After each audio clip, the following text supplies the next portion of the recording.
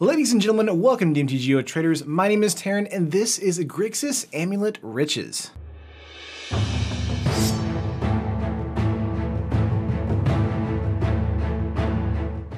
Alright guys, if you haven't checked this out on the test drive, I have a test drive link that I'm going to put at the end of the video to see how this deck actually plays out. But we're going to go over card by card to kind of see what the deck actually does. But an overall, I guess, goal of the deck is to win either by cut to ribbons or revel in riches. Those are the primary win conditions for the deck, although we do have Scarab God in the deck, and that can almost kind of win by itself sometimes because we have so much mana generating with our Grixis control strategy. But before we get into the video, guys, make sure to hit the like on the button, subscribe to the channel if you haven't already, and of course hit the bell so you know when we upload a new video and when we go live on the stream, because we do stream on YouTube.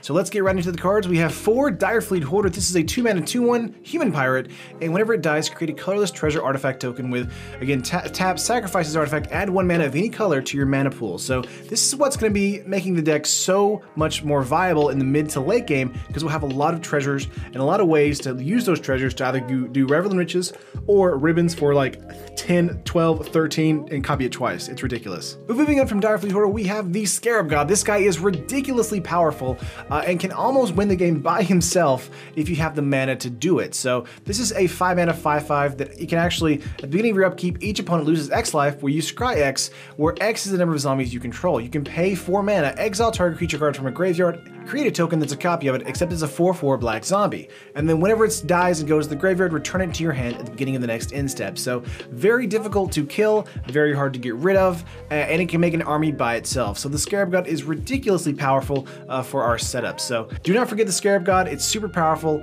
but there are only 5 creatures in the entire deck because this is a control strategy at its heart. So let's move on from the Scarab God and go to 3 Fatal Push. Again, this is premium removal. This is great in standard, great in modern. It's such a fantastic removal card for us. It's going to help get rid of those early game threats, going to help get rid of any tokens that generated towards us. And of course, because we have treasures on the battlefield a lot, we can often sacrifice a treasure, use a Fatal Push, and kill a 4-mana creature without really having to worry about the revolt trigger all that much, because the treasure sacrifice is a revolt trigger. So Fatal Push is actually very good in this Grixis strategy. So moving on from Fatal Push, we have 2 Harness Lightning. Because we have Harness Lightning, Glimmer of Genius, and some Aether Hubs in the deck here, the energy we'll actually be producing from Harness Lightning will be enough to either kill a Torrential Gearhulk, to kill a Combustible Gearhulk, anything like that, being able to reach up and do some extra punch to a creature we don't like, especially some new dinosaurs in the Niosaurus deck or the Gruul Dinosaurs deck. So Harness Lightning is great removal for that. But moving on from Harness Lightning, we have 2 Bantu's Last Reckoning. This is like a last-ditch effort to clear the board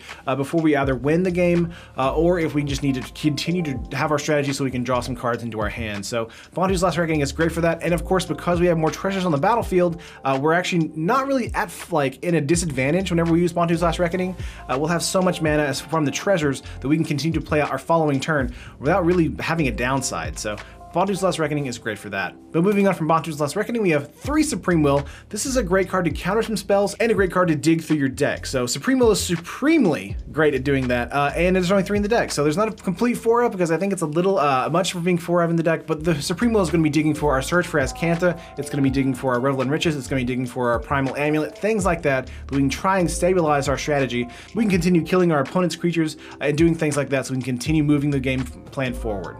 But moving on from Supreme Will, we have 3 Sweltering Suns. This is like supreme, board wipe removal for the creature heavy but low to the ground strategy. So against a Ramen of Red strategy, against some sort of token based strategy, even like a double Sweltering Suns copied from a Primal Amulet can kill basically every single dinosaur that's on the field right now. But Sweltering Suns overall is super good for us because we can also cycle it away if we don't need it. So moving on from Sweltering Suns, we have 2 Glimmer of Genius. Again, with the Primal Wellspring, we can actually copy this twice and draw 4 cards instead of 2. You can scry 2 and then draw 2 and then scry 2, draw 2 again. So it's super fun doing it that way, but it also gives us energy as well, so that can actually go towards our Harness Lightning abilities. But Glimmer of Genius is our mid to late game ability to kind of draw into some gas to make sure we can close out the game quite well. But moving on from Glimmer of Genius, we have 2 Hour Devastation. The Hazard the Fervent deck in Ramen of Red is extremely difficult to deal with sometimes, and Hour Devastation with a Primal Amulet is only 4 mana. So doing a 4 mana board wipe spell that kills everything that's also indestructible is extremely powerful, and we can also do this against any kind of Planeswalker heavy strategy as well, so Hour of Devastation is great for that too. But moving on from that, we have 3 cut to ribbons. This is our primary win condition here with the Primal Amulet. So play a cut to kill a creature or kill our own creature to generate a treasure. And then in the mid to late game, we can ribbons with a flipped Primal Amulet. And then we can actually duplicate the ribbons to do like 10 and then 20 damage for our opponent going in for the win. So that's the primary win condition for the deck. But moving on from cut, we have our treasure maps here for artifacts. This is a great way, this is a 4-of, this is a great way to dig through the deck and also get more treasures. So we dig through our deck at the beginning of our upkeep before we draw a card to kind of see what we're about to draw, if we want to draw it or not. We put a counter on this guy, and when there's 3, it gives us 3 treasure tokens. And it actually turns into a land where we can sacrifice it and draw an extra card. So treasure map is extremely powerful for us. It's very good at tempo and very good at if we're very low on the curve or if we have no cards in our hand, we can use a flipped treasure cove to draw some extra cards from those treasures in order to fill up our hand back up with some more gas for removal, or maybe help finish off a game with a cut to ribbons for some mana, stuff like that. But moving on from the treasure map, we have 3 Primal Amulet. We don't have a 4-of because having 4 is a little too unstable for us. We want to make sure there's 3 of the deck, but it's a 4-mana artifact. Instant and sorcery spells you cast cost 1 mana less to cast, which is already amazing.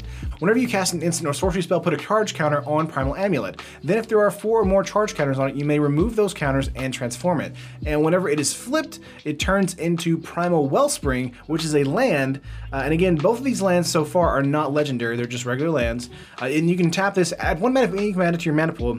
When that mana is spent to cast an instant or sorcery spell, copy that spell, and you may choose new targets for the copy. So again, the primary win condition is our cut to ribbon strategy, meaning that we cast cut on something, throw in the graveyard, and then ribbons with the Primal Wellspring and copy it twice for the win. So that's our primary win condition.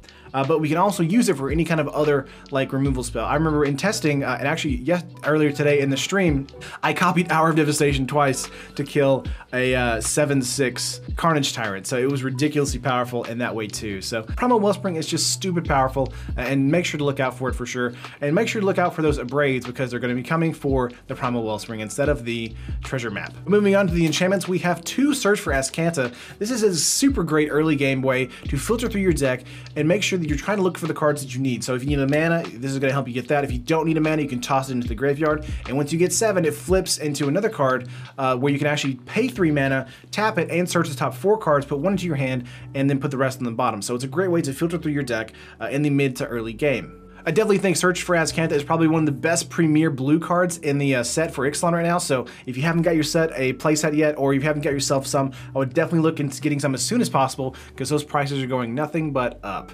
But moving on from Search for Azcanta, we have 2 Revel in Riches. This is our secondary win condition for the deck, so we have a ton of ways to make treasure tokens, but Revel in Riches is also going to make sure that whenever we kill something, we also get a token from that as well too. Overall, Revel in Riches really helps us kind of stabilize our situation, so on the turn 4 or 5 that we play this out, unless it gets countered, it's going to help us kind of make sure that when we play stuff, we're still getting mana back to be able to play a follow-up play. So it's a really great way to win, and it's a really fun way to continue playing out your big bombs or your removal spells to make sure we can go for our cut to ribbons like main primary win condition.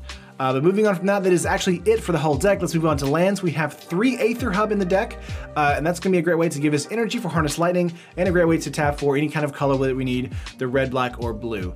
Moving on from Aether Hub, we have 4 Dragon Skull Summit, because this is a great card in Ixalan, of course. And then we have 4 Drowned Catacombs, which is, again, a super great card in Ixalan as well, so the Buddy lands. And then we have 2 Evolving Wilds, so we don't have that many basic lands in the deck, but Evolving Wilds is also here to help trigger Revolt for the Fatal Push, but also help thin our deck just in case we need to, as well as feed into our graveyard for Search for Azcanta. So it's doing a number of things here that's really great for us. We also have Field of Ruin. This is a great card to get rid of a Scavenger Grounds that we needed because we want to make sure we have 7 cards for our Search for Azcanta, or a great way to get rid of any kind of other flip land that they have on their side of the field, just in case we want to make sure to slow them down too. So if they have a Search for Azcanta as well, we can Field of Ruin their Search for Azcanta, we can both get some mana that way, and that's great. We get the tempo back, they get mana, it's fine. Moving on from Field of Ruin though, we have 3 Island, and then 1 Mountain, and then 4 Spire Bluff Canal, which is actually from Kaladesh, which is great fast land for us, and then 2 Swamps. So that is the full 60 of the deck here. It's super aggressive, it's super like, it's weird because it seems super fast at the early game because you have Fatal Push, Harness Lightnings, Search for Azcanta. You actually speed up really quickly, and you're gonna be almost always playing a land every turn, basically every single turn until you win the game. If not playing a land, you're getting a treasure token from your Revel in Riches or from your treasure map, things like that. So it's just really aggressive at being able to be really fast. And that is it for the deck, but let's say like we're going up against a more control-heavy strategy that doesn't have any creatures at all, or just has Torrential Gearhulk, and we just have all these cards that are just dead in our hand. What can we do in the sideboard? So let's move on to the sideboard. We have 2 Chandra's Defeat. This is going to be helping to deal with any kind of Chandra and Ramunap Red, or any kind of like fast strategy like a Glorybringer, things like that. This is a great way to deal with that. We also have 2 Abrade to help deal with any kind of Gearhulk situation, because Gearhulks are still a pain in the butt, but also God-Pharaoh's Gift is a thing still, and Abrade is going to help deal with that handily as well. So they have all the creatures in their graveyard, they sacrifice and put a God-Pharaoh's Gift on the field, and then you just Abrade it immediately, and then all that work went for nothing. So I think that's a great way to handle it too. So Abrade is in here for that. Then we have 2 Essence Scatter. Again, this is a more creature-heavy strategy we want to be dealing with, so that one-off Torrential Gearhulk, maybe we can put it in there for that, but more often than not, we're going to be wanting to cast this against a Niosaurus deck when they have really cheap dinosaurs coming into the battlefield. But moving on from Essence Scatter, we have 2 Negate. This is a great way to go up against any kind of like fighting for counters. So if we play something, they counter, then we counter that, then they counter it, then we counter that with a Negate. That's what you do. Negate is one of those cards that's going to definitely win the counter war for you if you're against a control strategy, and that's why it's in the sideboard. Then moving on from 2 Disallow, this is going to help any kind of like secondary ability, any kind of Planeswalker ability, a Nicol Bolas ability, things like that. Disallow can also help us against like a mirror match situation, where if they're trying to ribbons us again, we can just disallow their ribbons activation. So Disallow is great for that as well. Moving on from that, we have 2 Unlicensed Disintegration. So if we're up against a more creature-heavy strategy, Unlicensed Disintegration is going to actually destroy a creature, and because we have so many artifacts on our battlefield, Unlicensed Disintegration is going to do 3 damage to that target's controller, so it's going to be dealing 3 extra damage to that player. And that can also help us if there's a Revel in Riches on the battlefield. It gives us a Revel in Riches treasure token. It does 3 damage to them, and it also kills their creature outright. So, and if we have Primal Wellspring on the battlefield, we can actually copy this twice. So there's just so many different interactions in this deck, it's insane. But moving on from this card, we have 2 Vraska's Contempt. This is a way to get rid of any kind of like Planeswalker we don't like, or any kind of god that we don't like at all. So Hazrat the Fervent is definitely a reason to bring Vraska's Contempt into the main board, and also against any kind of Chandra, or any kind of maybe a Gideon early in the game as well. So Vraska's Contempt is super good at doing that, and of course it's instant speed removal. It's not 3 mana sadly, but it is 4 mana instant speed exile removal. So if they're up against a Locust God or any kind of other recurring god, Vraska's Contempt is going to deal with that as well. And the last card in the sideboard is our big boy, Nicol Bolas God Pharaoh. So it's a 7 mana 7 loyalty planeswalker with 4 abilities.